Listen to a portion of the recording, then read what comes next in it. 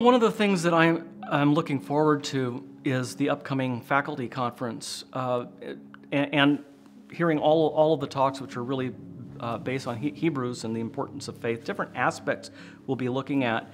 My particular take is going to be on the reasonableness of faith. A lot of times people, when you bring up faith, it's sort of this generic thing. You know, faith in Christ is a species of a larger genus called faith. You got to have faith. You got to believe in something. The bumper sticker says, "I believe I'll have another beer." A lot of people just sort of give up on any notion of faith having an objective object. But what do you have faith in? You have faith in wood fairies? Do you have faith in the fire department? Do you have faith? What do you have faith in? You have faith in the doctor who's operating on you? Well, yeah, why? Well, the credentials.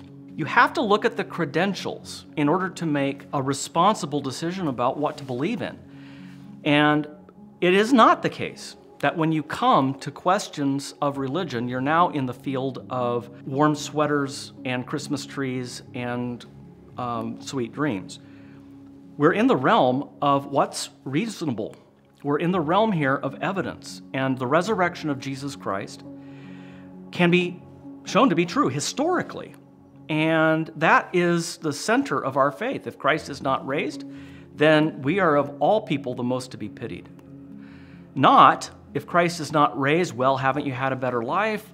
Or haven't you had some wonderful experiences? Or, well, it's better than it could have been because you were a Christian. No, if Christ isn't raised, then we're duped. We're foolish people. And so the only reason to believe in Jesus Christ is because of his credentials, because he is the Savior of the world, not because we think he is, but because history tells us he is.